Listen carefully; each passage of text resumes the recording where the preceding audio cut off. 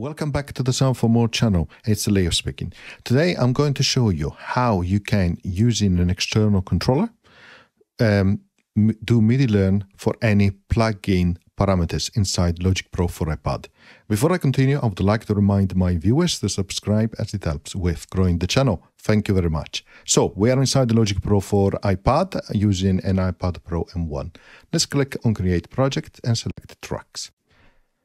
Next, let's select MIDI software instrument, and it sounds like this. And to confirm that I'm using an external controller, I don't have activated my play surface, as you can see there. And if I go to settings as well, under the app settings MIDI, you can see I have the MPK Mini 3 connected. Okay, so let's open up the plugin editor and let's double click on that electric piano and let's maximize that view. Now, there is a section here regarding tremolo, and let's say that I want to control the rate and the depth of the tremolo using two knobs from my external controller. Now, the Akai MPK Mini 3 has 8 knobs, which start from K1 to K8, and I'm going to use K1 and K2 for this purpose. Now, K1 is sending CC message 70, and K2 is sending CC 71.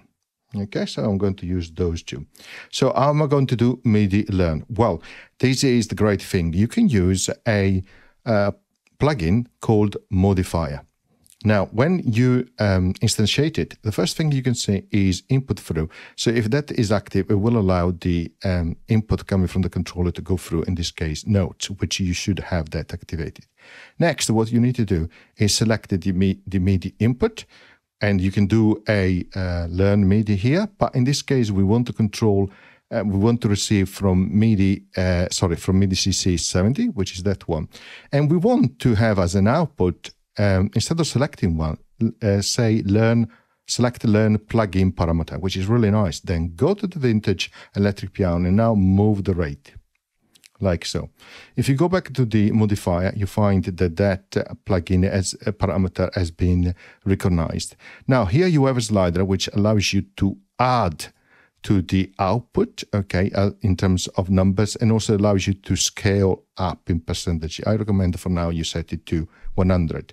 So if I go to vintage electric piano and now I move the controller K1 on my Akai MPK Mini, you can see he's moving the rate up and down.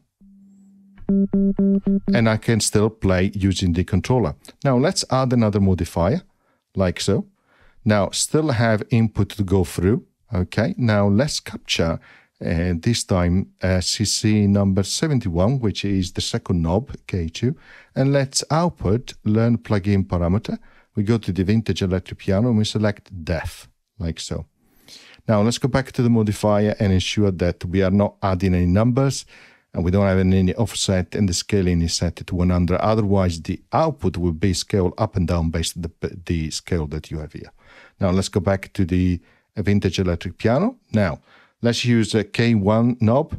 You can see I'm changing the rate. Let's use K2 knob. You can see I'm changing the depth. So let's play.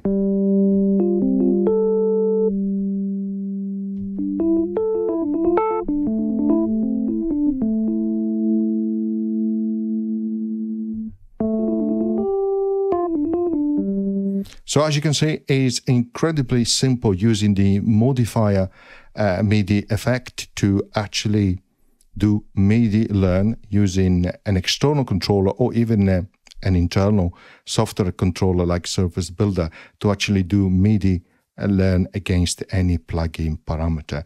So, and that is a nice way to actually do MIDI learn using your external controller. I hope you enjoyed the tutorial. See you next time. Bye.